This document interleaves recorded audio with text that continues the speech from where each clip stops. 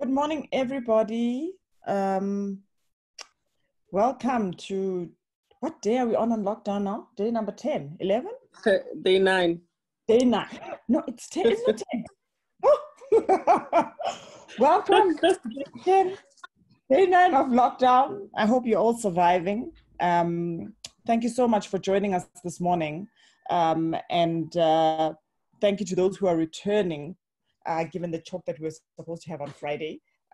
So thank you very much, and welcome to the new ones that were not here on Friday. Welcome also to our guest this morning, our speaker, Ms. Lerato Mataboge, and I'll introduce her in a little bit, who's going to be taking us through this interesting topic that I'm sure all of you are quite keen to hear about. I'm going to go through just a few house rules before we start. I'll give you a brief background around womenomics and why we're here this morning. And then hopefully we'll get to hear some of your voices as soon as we've gone through some of the content that Lerato will share with us. So as you have joined, you will notice that your mic has been muted. It will be muted for the duration, I think, of the first part of Lerato's presentation, just so that we don't have many voices in the room. But unlike many other engagements that we've had, this one is going to be an engaging one, i.e. we want to hear more of your voices than a one-way speak. So at some point we will unmute your mics and you will have an opportunity to speak. In the meantime, I'm going to ask you to navigate towards the chat component of your app or the connection that you've used, your web app. So if you see there's chats there, if you've got any comments, any questions as we're going along, please do type them up there. And as Lerato is speaking, you might be able to attend to those as she's speaking. Otherwise, we're going to have a very open question and answer session. The purpose of today's engagement, yes, it's about sharing information from Lerato, but it's also about getting your insights and getting your thoughts to provide input into how the DTI responds to the challenges that this pandemic has brought to us.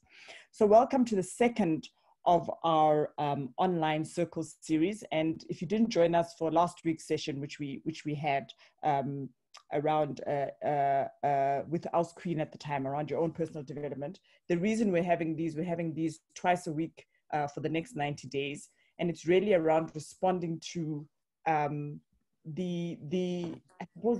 environment that we find ourselves in, where we are now expected to be physically distant, not socially with these apps now. It's not about social distancing, it's about physical distancing. And yet for many of us as entrepreneurs, it's a very lonely space. And so this is about creating a platform where, yes, we share information, but also we get to engage and share thoughts, hopefully find ways to collaborate, but so that you're not sitting lonely in your own space, trying to figure things out. This particular topic that we have this morning is very close to the work that we do as womenomics, which is really around focusing, connecting women to opportunities on the continent and to each other to be able to participate in trade opportunities. And for us, most importantly, it's around saying, oh, I must start my video. Sorry, I forgot. Good morning. Morning. Sorry. This particular topic for us is close to the work that we do at womenomics, as I said, which is really around connecting women to opportunities on the continent, but most importantly, to connecting them to each other to be able to trade across the continent. So we are so blessed to have Lerato with us this morning. She is the DDG of the Trade and Invest in South Africa in the Department of Trade and Industry and Competition. Competition. Right? It is now DTIC as of the 31st of March. Yes, 1st of April. 1st of April. That is right, yes. So she's very interesting for the topic that we have today because she founded and headed the Trade Invest Africa. And we've been quite fortunate in that in the work that we've done at womenomics, we've worked quite closely with her team and have worked in facilitating workshops to help unpack what some of those opportunities are. I think for many South Africans and for even other people around the continent, this idea of doing business beyond your own borders, navigating that is quite difficult. So we're quite fortunate that you're here today. She has asked that this is an interactive session, as I said in the beginning, so you're not going to be quiet and typing something else in your corner. It really is about bringing up your voice, because yes, it's about sharing information, as I said, but it's also about you sharing with what your experiences have been in doing trade on the continent, what some of your challenges have been, and most importantly, what you'd like to see from government, which Lerato is representing here today. So without much further ado, I'd like to hand over to Lerato, who's going to share with us some thoughts, and then we're going to open it up and have some engagement. So please have your thoughts, your questions on hand, so that when Rehema, my partner on the other end, opens up for some comments, that we have those, and we use this as an opportunity to engage rather than to just listen. Thank you very much. Absolutely. Thank you, Lebo. May I proceed? Lebo? Am I on? Hello, I can see you. Can you hear me? Is everything yes, okay? On. Can I proceed? Okay, yeah. Wonderful. Yeah. Good morning, everybody. I haven't checked who else has joined us, but thank you so much on a Monday morning for coming to listen to this input from a South African government functionary. But we are of the view that it's quite important that we have these conversations, and we have this specific conversation because as the Department of Trade and Industry and Competition, we are looking at how best to support our entrepreneurs and to maintain the trade flows that we have with the rest of the world. So that is a very, very serious sort of crisis response aspect that we're looking at and that we're looking into. I'm sure most of you would have noted from the economic cluster that we have quite a number of support measures for entrepreneurs. Some of the schemes that have come out, the debt relief scheme that has come out, business growth resilience facility that has come out, tax measures that Treasury is working on and SARS to support businesses in this period. Now, my responsibility within the department with the team is now how then do we continue to maintain trade flows? Specifically with the continent, because we are mindful of the interdependency between the South African economy and the rest of the continent, and of course the rest of the world. So I thought I will start by just giving everyone a sense of what the division I'm responsible for does when life is normal, when there's no corona to worry about, and then in this current situation and post the corona crisis, how we can then have a conversation about how best we can continue to support you. The division I head is called Trade and Investment South Africa. Our mandate is to facilitate the export of South African goods and services to the continent, to the rest of the world, whether we do that through export promotion facilities or through outward investments, whichever instruments are relevant, we utilize. We've got 4 strategic areas of responsibility. The first one being export development and support. With that, the mandate is to make sure that we create an exporting culture in this country. Not every entrepreneur is an exporter. Not every entrepreneur is thinking about exporting. So it's about how do we inculcate an export culture in the South African economy, knowing that exports themselves constitute about 32% of GDP. So it's quite a sizable contribution. So we want to see that grow, particularly around services and of course goods. So what we do with the export development and support program is we go all over the country, all 9 provinces every year, I think plus minus 800 enterprises that we train every year, where we provide training programs at the cost of the state to make sure that our entrepreneurs throughout the country know what goes into exporting. So we train our entrepreneurs into, for example, how do you negotiate your freight forwarding contract? What kind of labeling requirements are required? How do you access the new market? How do you position your product? That sort of thing. So we provide this support. There's a dedicated unit that does this as well. So that's the one aspect of the divisional work. The second is what we call export promotion and marketing. This is when now we take what we would call our export-ready enterprises, some of whom would have gone through our export development and support program and been certified there, some of whom are already exporting, but they want to access new markets. We then have a dedicated export promotion and marketing program. whether it's to the continent, it's to Asia, Americas, Europe, you name it. And the majority of it is really leveraging some of the free trade agreements or preferential trade agreements that we have with the rest of the world. In this space, we also manage an incentive called the Export Marketing and Investment Assistance Scheme, EMEA. Some of the entrepreneurs may have heard of it. So that with the EMEA scheme, we literally subsidize, if you will, our enterprises to access new markets. We would pay, for example, for a pavilion if there's a trade fair going on. We would take some of the entrepreneurs on outward missions to engage with key stakeholders in the markets that we want to access. We would assist, for example, with in-store promotions in the markets that you want to access. So there's quite a number, there's a toolbox, and there's quite a number of support measures that entrepreneurs can access through this export promotion and marketing assistance scheme that we manage. There are qualifying criteria, of course, but generally, again, we would then fund, be it your travel, be it accommodation, be it the pavilions, freight forwarding of your material and the like. So that's the second aspect of what the division does. The third aspect is Trade Invest Africa. This unit is specifically dedicated to supporting our entrepreneurs to continue to access and to build partnerships with strategic markets and firms on the rest of the continent, in support of the CFTA, of course.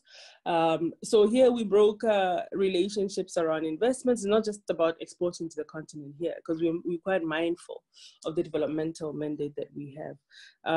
So we're also facilitating partnerships around investments, technical capacity building programs where we exchange, whether it be issues of standards, issues of competition and the like. So here, this unit is looking at the whole gamut of our relationship with the rest of the continent, at least on the economic side.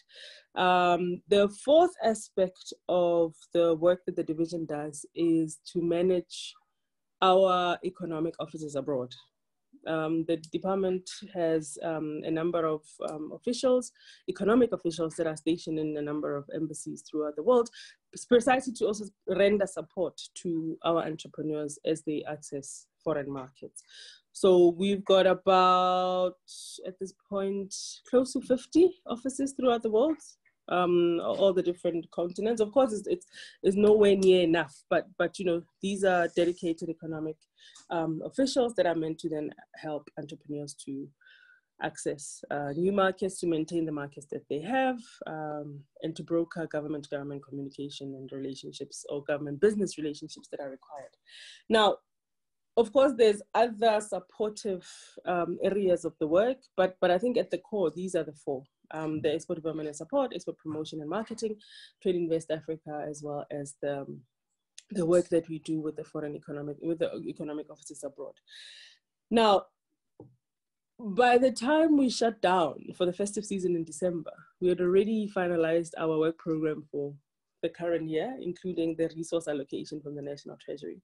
So we are now having to have a conversation about how do we redirect the resources that we had committed, because there's no way that we'll continue to deliver on some of the deliverables we had set for ourselves pre-COVID-19 world. So we are in a situation now where, for example, we can't undertake our export promotion activities like we would have wanted to. Even now, a number of the pavilions, a number of the trade fairs, a number of the commitments that we had have had to be postponed by the very governments and the organizers throughout the world, whether it's Europe, whether it's Americas, even the continent itself. So we are sitting in a situation where we are saying, how do we still continue to still promote South African goods and services without necessarily having to be in country? Or to go to that market. So our traditional ways of export promotion have been put under a spotlight to say, are they actually effective? And how do we begin now to look at new ways of promotion? So part of the conversation today for us, and the benefit that we'd like to get from a government standpoint, is how best then we can be supportive of entrepreneurs in a crisis world. The resources have been allocated, they're ring-fenced. We just need to redirect them now to say, okay, since we cannot do the traditional promotion, or we cannot do the traditional export development and support trading program, what then? How do we still make sure that we train and certify new entrants into this whole exporting space without necessarily having to drive to Mpumalanga to do that, because physical distance is a thing. It's an issue. So this is why this conversation for us was very exciting when the opportunity arose, because we are grappling with different options and how we can offer new solutions to yourselves as entrepreneurs. And we are keen to hear from you as well around what else we can do. I must say that there have been some interesting conversations at continental level that we've been having. We've just finalized what could potentially be guidelines at the SADC level around responding to the crisis insofar as maintaining the flow of goods and services in the region. But that does not mean that now we finalized as at Friday, but there's still room again for input from yourselves if necessary. We'll find a way to get the input to SADC. So now we are talking about South Africa's own domestic response to this. So before I wrap up, I just wanted to also give you a sense of what we've been thinking about as the DTIC and as the economic cluster more broadly around maintaining the flow of goods and services, particularly to the continent. A number of economies on the continent are dependent on South African goods and services. So for us to begin to shut down trade flows or flows of goods and to a degree services, it would be catastrophic, not just to our own economy, but to the continental economy. So we're quite mindful of that responsibility. We're also mindful that this crisis comes when we are chairing the AU as South Africa. So that is quite a big challenge for us to then rise up and support and work together with our neighbors in that regard. So what we have been thinking about, at least domestically, is that we are looking at creating, the Minister Patel hinted at it about 2 weeks ago.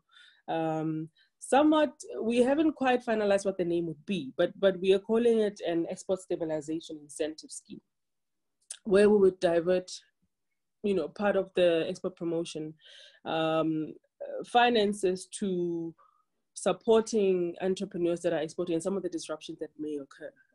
For some, goods have been held at the border because of uncertainties, whether in South Africa or externally. So there have been issues that have been raised by entrepreneurs to say, when that happens and our goods are seized and countries are grappling with border closures and there's confusion and there's all of that, who then bears the cost of our impounded goods? Who's going to pay for the storage, for example? How can government help in that regard? So we're looking at some of the response support mechanisms. Of course, they won't be permanent, but insofar as the crisis is still ongoing, we're looking at how then do we support all of you as entrepreneurs that are in the export space, should such disruptions occur to your operations and value chains. So that's the one part. We have also opened up a crisis monitoring line. We're calling it export barriers. So there's an email to that. So we've been getting quite a number of issues that we've resolved even to date, working together with SARS and the like. It's called export barriers at the dti.gov.za. I'll make sure that I share this with Lebu and Raima so that all of you can have this as well. So we've got this crisis monitoring system that we've set up via email, and we are monitoring it jointly with our partners, SARS, Competition Commission, CIPC, and the like. So that's the one as well. It's live already. That's the one area that we've looked at. We are also looking at providing support for exporters, at least utilizing e-commerce platforms and e-platforms for marketing South African goods and services. This is something that we've been thinking about for a number of years, but finally this crisis has actually pushed us to get it to happen, where we can have a platform showcasing South African goods. Somebody sitting in Germany could just click on a website and get to see South African goods and services and get a description and be able to see visually, and we facilitate the connection between the importer and the exporter and the like. So we're looking at that. We're having a conversation with Proudly SA, who had already started a similar platform, but how do we then expand it in this current environment and make it a bit more effective and user-friendly for entrepreneurs. And we're also looking at how do we also showcase entrepreneurs in the different provinces as well on their platform. So part of the conversation with Gauteng and other provincial export promotion agencies and the like is for us to have a holistic platform, so that, you know, you don't have Western Cape have a platform just for the entrepreneurs and the rest of the country doesn't have. So we also having those sort of conversations. So we're keen to hear what kind of platform you would want to see as entrepreneurs as well. And of course, unfortunately, a number of our foreign offices are on shutdown, because a number of where most of our offices are, there's been states of emergencies declared, particularly in Europe. The Americas is still touch and go, and of course on the continent. So it's also looking at how best we utilize the human resources that we have in situ in these countries, even now, irrespective of the emergency, to then still continue to support the agenda. So yeah, I think I'll leave it at that for now, but just to give you a sense that we are thinking of how best to support the trade flows and the continuation of the trade flows, how best to maintain the competitiveness of our enterprises, because what we don't want is to have this crisis decimate the productive capacity that we have, as well as some of the market access opportunities that we've already secured. We want new ones as well. So we are here as government being mindful that we are the enabler for business, and we really quite open to views of how best to enable this to happen. How do you still maintain your competitiveness and your market opportunities? And how do we not waste this crisis? I think that's the issue. We don't want to waste the crisis. So we've got room to innovate, and we want to work together and hear from entrepreneurs around what that would look like.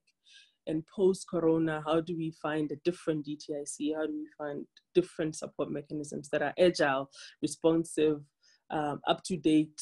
Because some of our tools, I must admit myself, are a bit archaic, but here we are. So that's why for me it was important that when this opportunity came, you know, we were keen to take it up, to also hear from yourselves as business people, how the South African government can support you. Thanks, Lebo. Wonderful. Thank you so much for that, Lerato. I think for that overview, in terms of taking everybody on the journey on what the areas are that this particular area of the DTI is involved in terms of supporting business outside South Africa and reciprocal business coming in. And also just, I think what you've presented is a wonderful opportunity for those that have participated in the call right now, to be able to provide input before you're finalizing exactly what those interventions need to be to support entrepreneurs going forward. So I would encourage people that are on the call now, either to type in your questions in the Q&A section of the chat, or if you want to, there's a button to say raise your hand. If you want to raise your hand, and Rehema will unmute you and you can kind of engage and talk, just to use this opportunity, even if it's not a suggestion, but to share a challenge or a frustration that might then provide input as finalization of the input, as finalization of the interventions is being done. It might provide some input. We have two questions that we have posed. Two questions from Vuyisa. Good morning, Vuyisa. Morning, Liv. Good morning. And there are two questions that he's posed. The first, I suppose, is a yes and no, but you can give some insight. So the president, as chair of the AU, was due to have the presidential summit in May, which he was supposed to be hosting, as it is with all the chairs of the AU. And the question is whether that is still going ahead, or is that being moved to another time in the year. And then the second question, also from Vuyisa, that he had, is that he says on a recent trip to Kenya, there was at the end of February, just before lockdown, the Kenyan Minister of ICT mentioned a Pan-African digital trade portal that was seemingly a joint initiative to support the AfCFTA. Is that something that you can comment on? Do you know about it? Is there any involvement from South Africans on that? So maybe we'll take those two, and then I invite everybody else just to kind of add any questions that they have. Cool. Okay, great. Thank you. Thank you, Vuyisa, for the questions. With respect to the May summit, we don't have a pronouncement as yet from the presidency.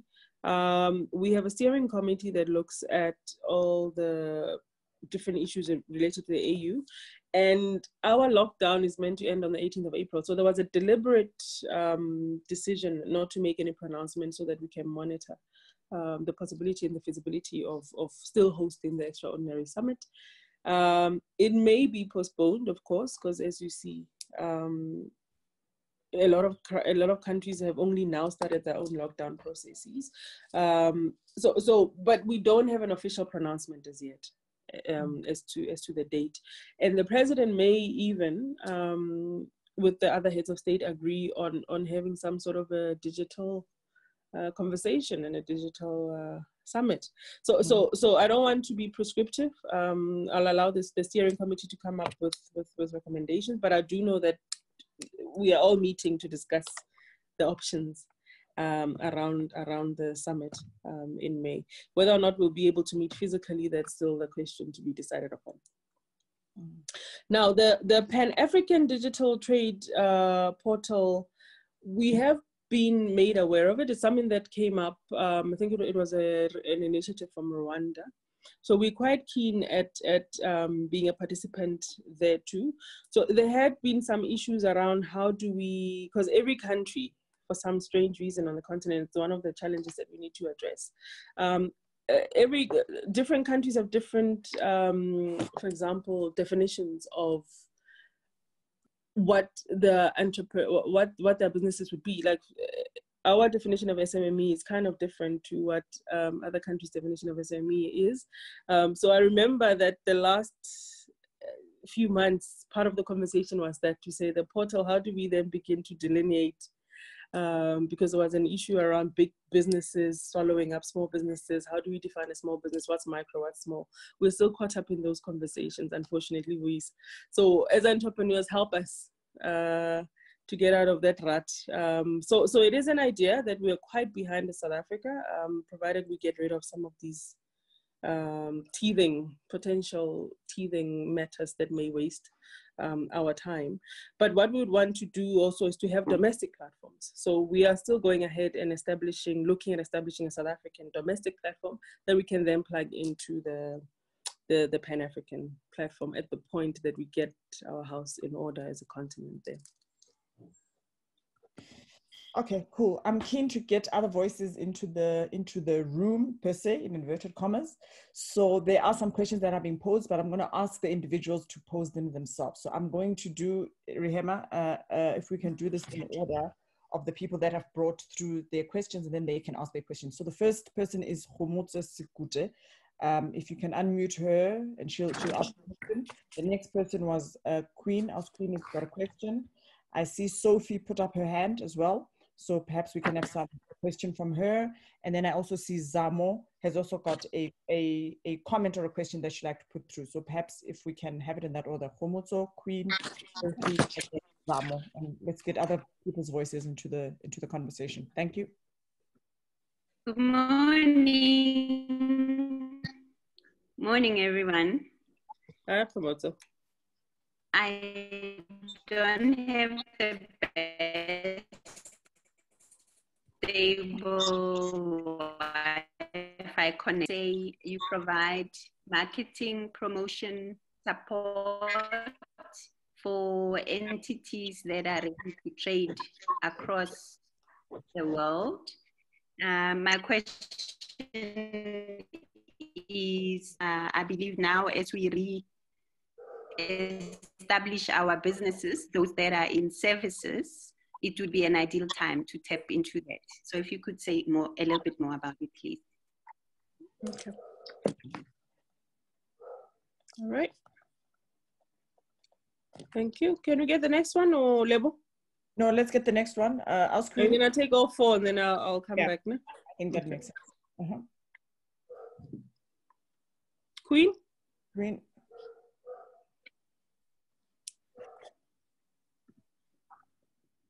She on? Okay.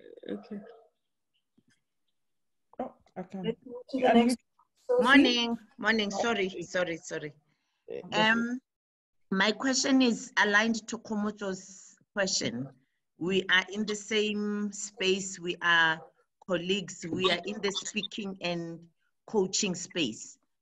And I'm not sure whether there's any specific support for people in the services space, or whether the focus is on people who have commodities who need to be exported physically and transported. And I'm just, as you were speaking about, Lerato, about your offices outside the country, my other question, the question that came up for me is, who do you use when you have functions? Would that not be an opportunity to showcase some of us in functions that South Africa hosts? Thank you. Okay, thank you. Morning, Lerato, how are you? Morning, hi. Hi, Sophie. Are you well? I'm wonderful, how are you doing? Not too bad, thanks. Not too bad. Good. Okay, my question, I think you semi-answered it when you, I have kind of a two-part question. I think you answered it in Voice's question. It's really more to do around the AFCTA and the dissemination of information for businesses around that, and kind of the plans, even in, with COVID now, what's the department planning around that? And then obviously, because I speak on behalf of BOSA, one of the key challenges that businesses have is, how do they get on your database? A lot of people see the trade, like they'll see a state visit happening, and in there they know there's a business forum, but no one knows when it happened, how it happened, how to apply for it. It's not that easy to navigate. The website is also what we hear. Okay, sure. Thank you. That's fine. Zamo? Good morning. Good morning. Thank you so much, guys. Mine is around the Export Development Support Program. We had quite a good response from your department around the timelines for the scheduled support program for the year. Now, in light of what we are experiencing, what are the thoughts around conducting this support program? Have you guys had any thoughts or different strategy of how the program or the support program is going to be undertaken in different provinces? Okay, great. Thank you. I think those are the four. If you don't mind, Komoto and Queen, insofar as services, I'll kind of combine the response there. Queen, I think you touched on the situation and the problem at the same time. Because right now, the way our MA has been structured is that it supports those entrepreneurs that are producing goods, tangible. And I think for the longest time, traditionally, that has been how we've been defining what our raison d'etre is as the DTI, right? To say we're in the space of industrialization, manufactured goods, but the world and South African economy itself has actually moved far beyond just manufactured goods. We've seen that services are fast and growing. And I think we're similar to a number of economies as well, even on the continent. A number of us are struggling with defining a clear services strategy and a services support mechanism. Where we've gotten it right is those services that are actually input into the manufacturing of a particular good, right? Or those services that are contributing to, say, an investment project, say your architectural services, engineering, and the like. Services such as yours, such as coaching and mentoring and the like, to be honest, we don't necessarily would have a support mechanism for that. It doesn't mean there's no room for that. It just says it's not a space that we've looked at, because traditionally we've been very focused on supporting manufactured goods and then the ancillary services that are related to that. However, I know that our other departments, although it's not sort of a systematic strategy on their part. A number of our missions and embassies utilize quite a number of South African services across the board, whether they're arts and culture ones or it's about it's what you're doing, speaking and coaching and support and the like. We ourselves as well, for the support of our foreign offices abroad, for the support of our teams, we do engage some such services, but there's no necessarily concerted or dedicated ring-fenced incentive support mechanism around this.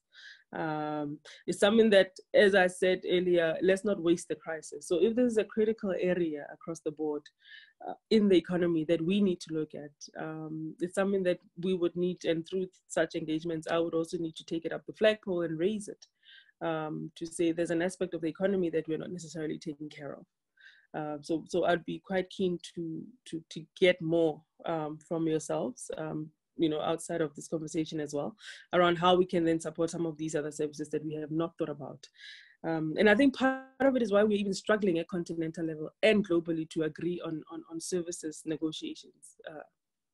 That's a big struggle, because it's a bit of everybody, all economies are struggling, including trade negotiators are struggling with what that actually means and how best we can support our domestic industries as well as global services flows. So it's quite an important conversation, this one, and I don't want to treat it glibly. So we need to drill deeper into this and to take it back to the DTI and the economic cluster around how we can best support yourselves in this regard. But what I do know also is happening is that our embassies, DERCO ambassadors, they actually are utilizing South African services more than most.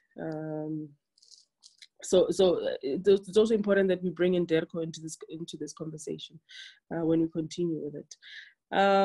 Sophie, important one. Businesses, database, how do we get businesses to participate?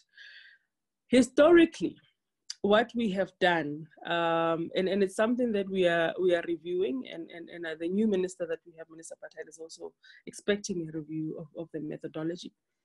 Traditionally, I think for over 15 years, what we have done when the president, for example, has to undertake a particular mission, is that we would then engage the business associations or the business formations, your BUSA, your BBC, your BLSA.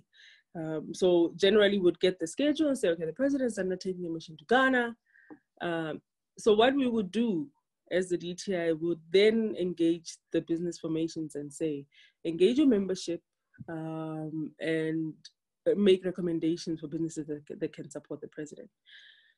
There are shortcomings, of course, to that approach, because not every entrepreneur is a member of the formations and associations. But there was a period in which that made sense, right? There was a period in which we could be able to, it was seen as you're able to then hold the organizations accountable if there are any recommendations that are not necessarily in line with what the president is aiming to achieve and the like.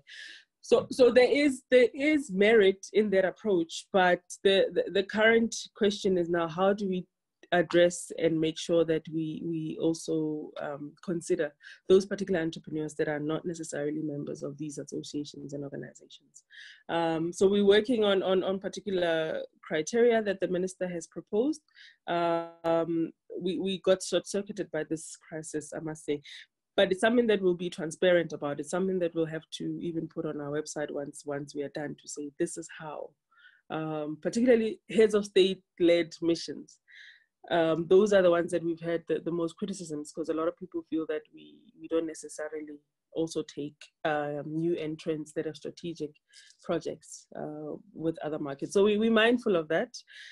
Then there's a second layer now of those companies that we take on missions, either led by a senior official or led by a minister or deputy minister.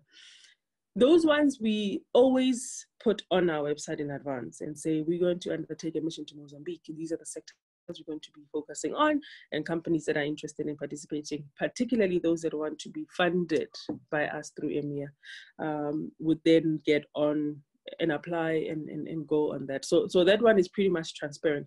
The ones where the head of state is leading becomes a bit more delicate because there are security issues and a number of other variables. But that does not negate the fact that perhaps just relying on the business of associations and formations, as we've done in the past, could have been a bit more exclusionary, I guess, to a degree, which is part of the criticism we've gotten. So those are the two aspects. Even now, by December, we had already posted where we are going to have all our trade fairs and pavilions for the year. What we've retracted was all the outward missions that we were going to undertake to the rest of the world. That we always also put up in advance. By January, it's up on the website, so people would know between now and the end of the financial year where are we going to undertake missions, and then businesses engage us if they're interested in their particular sector. So now what we're going to do is to then relook.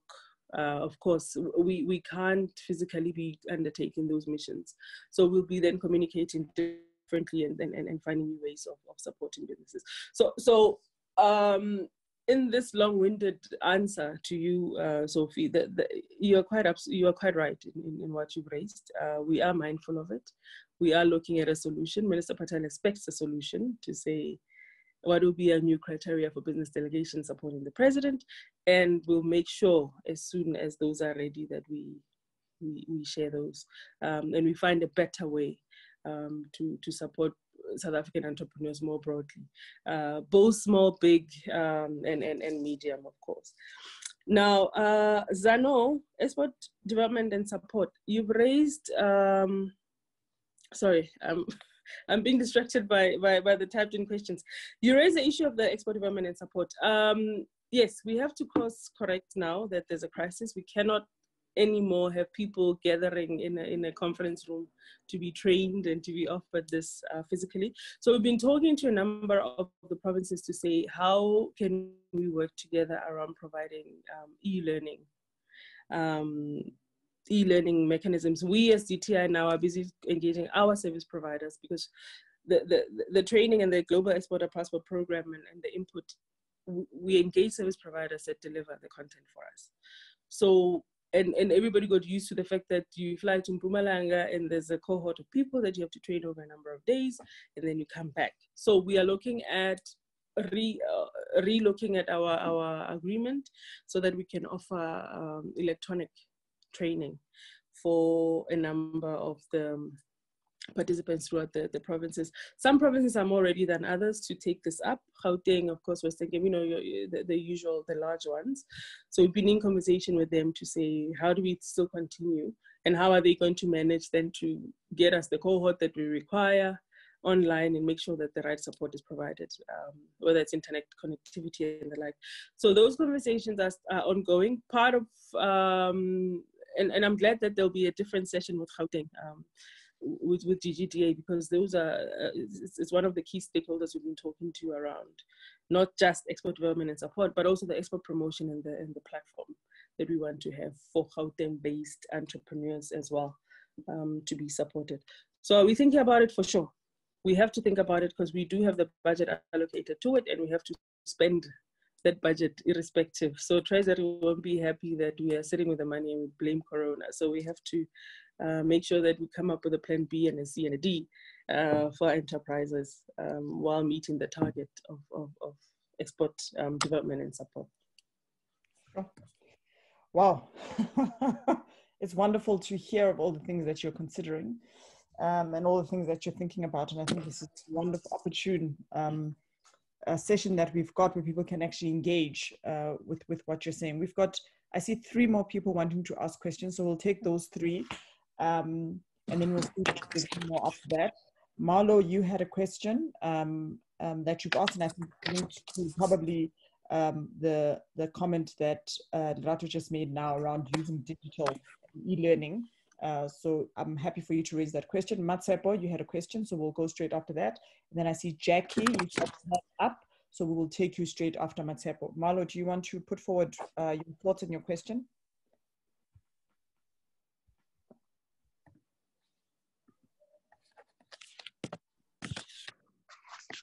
Hello, Marlo. Wow. Rehema, has he been unmuted? Yes. Okay. Can you hear me now? Ah, there we go. Yes, hi. Wonderful. Hi, Yes. Oh, okay, perfect. Yeah. Hi, Lerato. Thanks so much. Hello. I think you answered some of the questions. I was just thinking, it's a downtime for a lot of entrepreneurs now, and some of us are not exporting, and it's an ideal time to start thinking about the things we should be thinking and factoring into our businesses to get it export ready. So Yes. it's good to hear, of your online programs and things that you're thinking of putting into place. I'm not sure if you'd be able to share from a timeline perspective when you'd be expecting to get these things running, or where we could access such information in the interim, so that we just start planting the seeds in our businesses as well. Okay. Okay, thank you, Marlo. Thank you. Matabo? Now, hi, ladies. Thank you, Lebo. Thank you, Rehema. Thank you, Lerato. So I had one question, and then another question just crept up on me. I don't remember who was talking about the EFCFTA, and I was thinking, when you attend most of these dialogues or seminars or whatever, where they're speaking about women and trade and AFCFTA, they always say, know who your trade negotiator is, your country trade negotiator, so that you're able to then approach them and have a conversation with them around representation and how women can actually take their stuff forward with the trade negotiator. And I realized that nobody actually comes out and tells us who our trade negotiator is. So that's my first question as South Africa. Who is that, and how do we have that conversation corporately, especially maybe from a womanomics perspective? Maybe they can take up that conversation forward. But my second question, which is my real question, I had already typed it in to then say, so I'm involved with she trades in the country, and I know that it is being driven by small business development and the Department of Women and the presidency now recently. But because it actually falls under export trade development support marketing, and your department, or rather your unit, has been engaged. My question is, what is your plan around it, if there is a plan? Has money been set aside to actually push it forward, or because it's not driven by you, you're not the lead department, is it late? Thank you. Okay, great, thanks, Matabo. We had Jackie. Jackie had a question.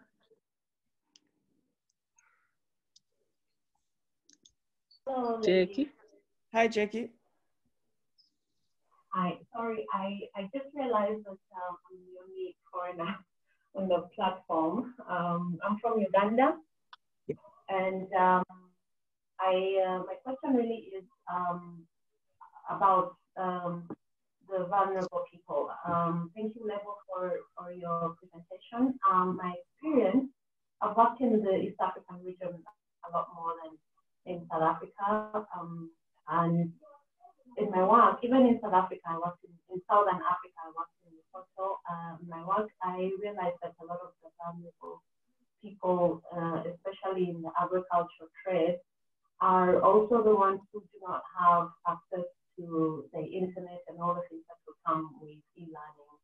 And with your trade development agenda, I wonder if that's something that you have put in mind, considered how you're going to deliver e-learning to people who do not even have the capability of accessing the internet like we are doing now. And then the other issue is really on standards, which is affecting us, especially for agricultural traders. With development, with supporting trade development, most of our barriers relate to not being able to meet the international standards, and how is the South African government actually helping support or develop or educate people on such things and how to meet the standards. I think it's less for manufacturing. a little bit more streamlined, but on cultural products, foodstuffs, animals, and plants, it's a little bit more complex and also not very well controlled at the WTO level because of the private standards that are set by big organizations that are actually sourcing our trade. I hope you can hear me. Those are my comments. Thank you. Okay. Thank you, Jackie. I hope I caught all of them because Jackie's line was a bit unclear. So you'll help me, Lebone, if I missed any aspect. Sure. Of the question. Marlo, thank you so much. Timelines for the digital platforms. We've given ourselves until, at least now, this is our own internal deadline. Hallelujah! Sorry. Hallelujah indeed. Hallelujah indeed.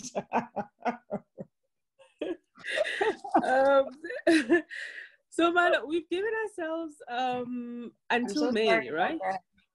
No, not a problem. That was necessary. It's good for the soul. We've given ourselves until May, and giving ourselves until May does not mean that there's inertia between now and then. We are busy piloting what this would look like because there are a number of digital training mechanisms and platforms, and I think Mataboge, you touched on SheTrades becomes one of them. So it's also about how do we leverage what we already have. I mentioned we're already talking to Proudly SA, who have a similar platform to SheTrades, but very specific to South African made goods and the like. So we're looking at that as well as how do we utilize and leverage the resources that are given to provinces as well. So we are having those conversations. So between now and May, by May, we want to give you announcements that make sense. We are mindful that it may, in the entrepreneur cycle, may seem like it's a very long time away. But at the end of the day, we also don't want to give you solutions that are going to waste time, that have not been thought through, that have not been piloted. So we are busy now piloting a few options, particularly around the promotion aspect. This is when the Proudly SA SheTrades becomes important. Then on the export development and support part, which could happen earlier, this is a function of redirecting and changing our terms and conditions that we've entered into with our trainers, and also making sure that our provinces have the readiness to facilitate e-learning for their entrepreneurs. Because generally we would be the ones flying to the provinces, we would book a conference venue or whatnot, and then we train people that way. It's quite easy. So now that eliminates the challenge of people that don't have internet connectivity. But now that we are in this space, physical distancing is an issue. I can't guarantee you that Mpumalanga has the same level of support as Gauteng. So these are the conversations we're having to say, how are we still going to deliver on this and make sure that the provinces are sort of rising up and assisting? So I give you May precisely because I'm mindful of all these conversations that have to happen in between, and all the compliance issues that we have to deal with, because in a bureaucracy, we have to account for the time and the money and the tax money that we'll be spending. So there's a lot of thoroughness that has to be ensured in the process. So I would then say to you, May, and we'll make sure that it's public. It'll have to be on the website. And I'm happy to come back to Womenomics, because I was saying to Lebo and Rahima earlier to say, some of these issues that you're raising, it'll be good that in a few months, even then by May, June, we reconnect so that you can get the feedback of where we are and what we're doing. Because ideally for us, this should not be a talk shop. This is a very important conversation. As well for governments that I'm going to take back to the cluster, and then you have to come up with strategic solutions for yourselves. Matabo, CFTA, for sure. We always need to have the voice of business, particularly the voice of women-owned businesses. I'll share with you, our chief trade negotiator is Xavier Karim. There's a whole team of negotiators, but the issue is not necessarily the individual. I think the issue is opening up space for your input when commitments are made, and you know, whether it's a negotiation of a tariff and setting a tariff level, or it's a negotiation that you know that speaks to a particular regulatory matter and changing the regulatory environment. So it's around how does your voice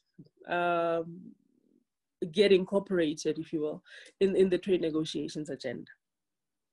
Traditionally, what we've done is that when we set the agenda, we then engage through NetLab. Right? We would take all the views that labor and business would input through NetLab. But again, going back to what Sophie had raised earlier and part of the response, there's an over-reliance, right, on, and this is not a criticism on the formations at all, so I don't want to be misinterpreted here. But then there's an over-reliance on the business associations and formations as representatives of the collective voice.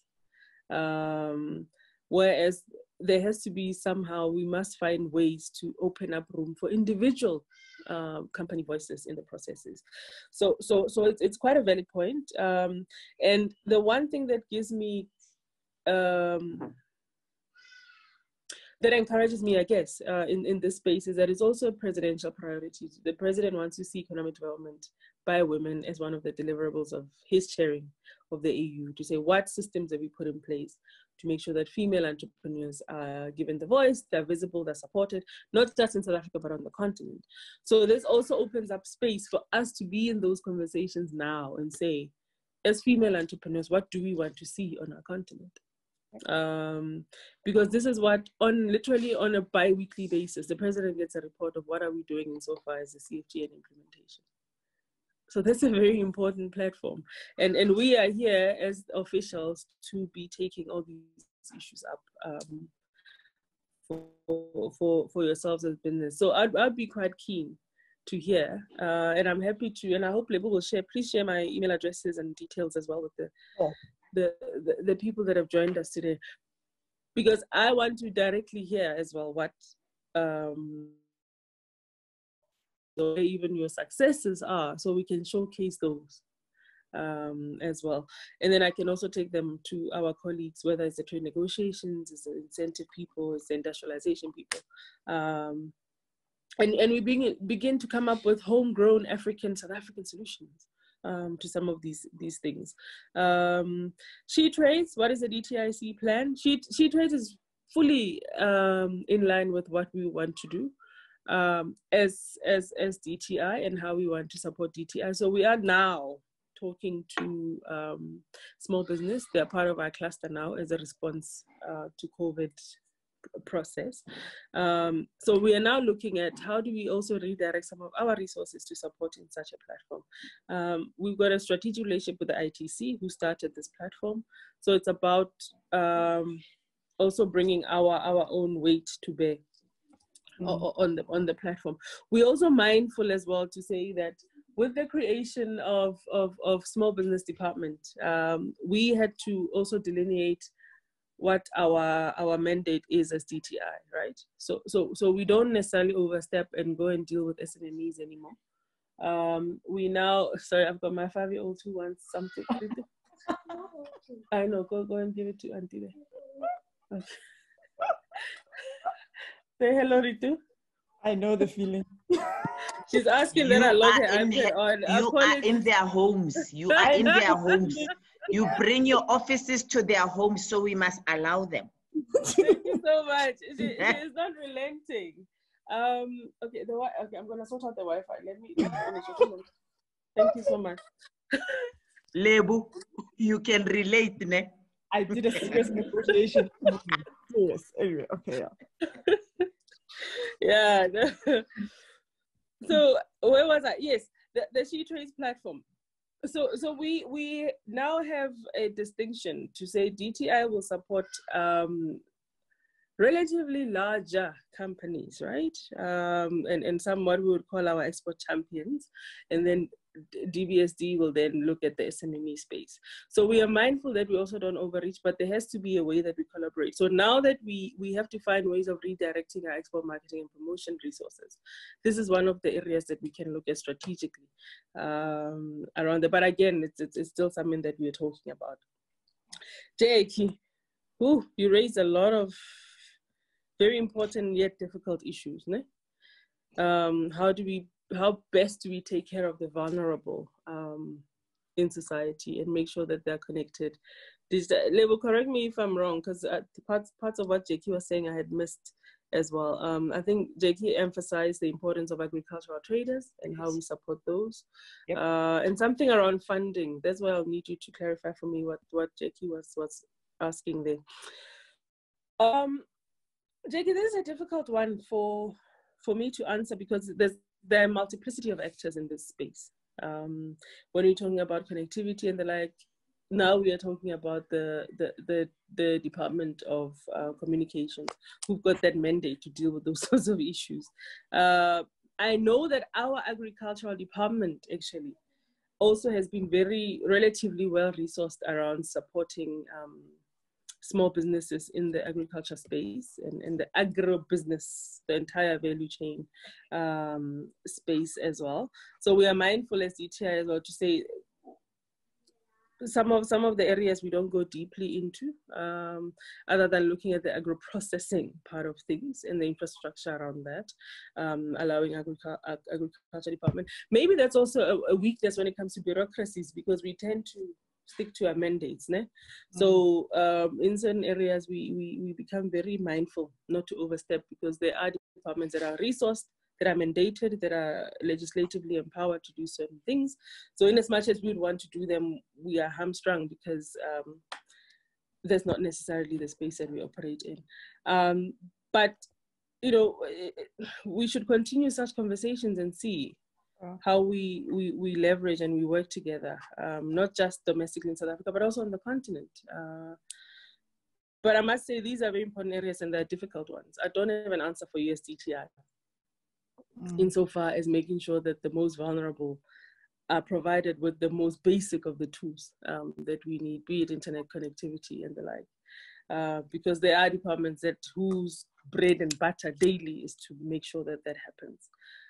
Mine is to take your product once you are making a particular product. Mine is to make sure that I help you to prepare for the export market, if there are aspects of training that you require. And mine is to make sure that I take you to market so that you can promote and showcase your product and service, depending on that service. So it's as myopic as that, what we do. And that's what we want to continue to support, but then become more innovative around that, of how do we still do that, but in a more innovative way. And to make sure that we don't leave the women behind. One of my biggest bugbears as well is that most of our delegations, 60-70% would be male. So we need to talk about that and say, where are the ladies? What do we need to do to make sure that we bring our women up with us in the economic chain, so that this economy can grow, bringing our women along. So that for us is a priority, and our president is relentless on this as well. So he's actually literally holding everybody to account around this to say, where are the women? I see my email address is there. Thank you so much for sharing it. So colleagues, please, I Zoom with my colleagues almost every day.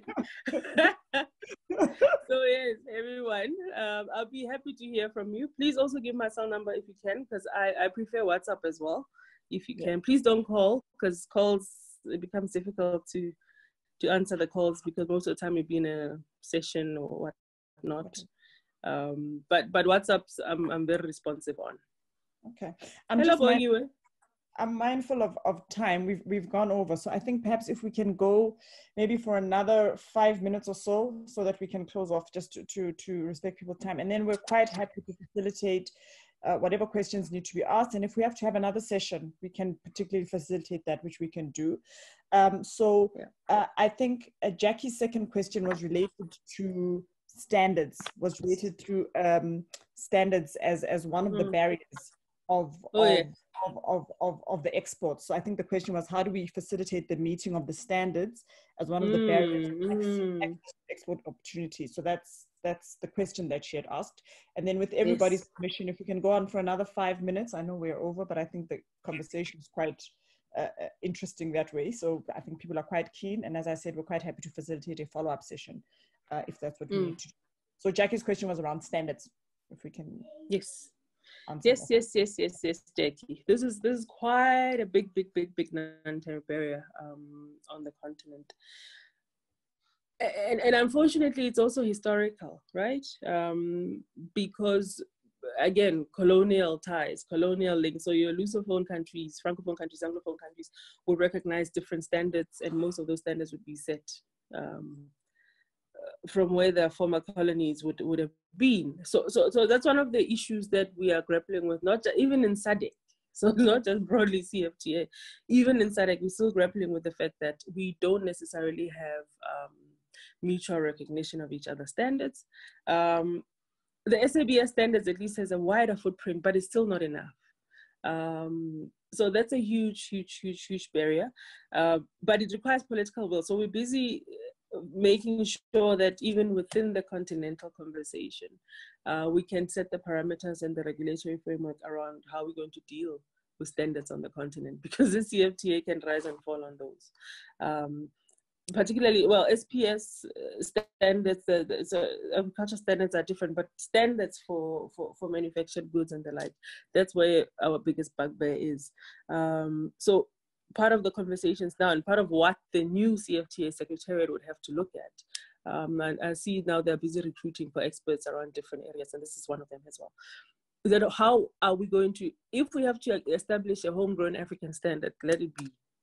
Otherwise, we have to look at harmonization. We have to look at least mutual recognition of each other's standards, even if they're different.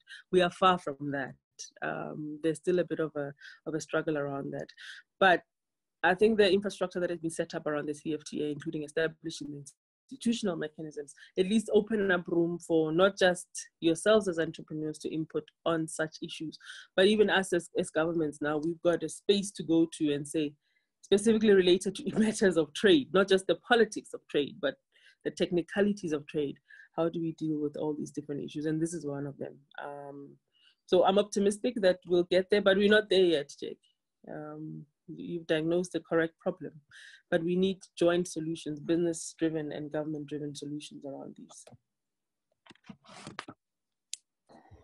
Thank you so much. Wow, I think we could have gone on for a lot longer on this and some of the issues that we have. So I think for us, it gives us a big sense that this is definitely a conversation that we need to continue with. We love it because it's in line with the work that we are focusing on, which is really around how do we build the opportunities for reciprocal business for women across the continent. So I think we can have definitely unpack this a lot more in terms of saying what are the practical ways that women need to engage, and what are some of the tools and support mechanisms that are available for them to be able to do that. So thank you so much, Lerato, for that. I think probably if we allow this to go through, there can be very many more questions. And we're quite happy, as I said, to facilitate many more of these sessions, particularly as we navigate to this new environment. I think for many of us, when we come out of this, we're going to look slightly different than what we looked like before the lockdown 9-10 days ago. And so this is an opportunity, I think, to work with the DTI to begin to shape what that looks like. We will certainly be working with yourselves and your team to say, how do we make sure that the content for these sessions makes sense, and how do we bring it to the fore, as we've done in the past in some of our workshops and in the conferences that we've had. And we work with Lerato and the team to try and make sure that happens. So thank you very much, everybody. Thank you for your time, Lerato. Thank you for your insights. Thank you also for the generosity of making yourselves available and sharing your email and sharing your contact details, because I think for many people that really shows you the spirit of your team and the work that you're doing to make sure that you're accessible and providing support. I also like to acknowledge on the call, I see Precious has joined us. Precious is from Solidaridad, and Solidaridad have been a partner with us on these sessions. So they've sponsored these sessions and have made them possible for us. So thank you so much, Precious. Good morning, welcome to the session. And she was at the last session, and I'm sure we will be continuing with her. We will be making this recording available as soon as we've kind of done what the top and tail of it in terms of the editing, and we'll make it available to everybody that I think signed up for the session, but also that was actually on the call. We find that people sign up not necessarily to be part of the session, but to actually access the content. And so you can be able to engage with it if there are things that you haven't heard, but also it also allows you perhaps to then ask any other questions that you want to ask going forward. We will share our next topic, which is on Friday with you, probably during the course of today, and hope that you can join. But also, if there are any other topics that you have in mind that you think are close to you, that you would like for us to engage on and make sure that we touch base on over the next couple of weeks, please feel free to share those with us. As you said, this platform is about making sure that we create a space for entrepreneurs to get information, insights, to engage, to collaborate, and also just to make it through this tough period. So thank you very much, everybody, for joining. Thank you so much, Lerato. It's been wonderful. Thank you to my partner in crime on the other side, Rehema. She's the DJ who was playing the music earlier on, and keeping things happening in the background. Oh, there she is. As I said, we'll be sharing this information. If you've shared your email with us, you'll get this information with us. So thank you, everybody. Thank you for coming back. Thank you for making the time. And we look forward to engaging with you on the next session. Have a wonderful day and a wonderful week. Thank you. Thank you.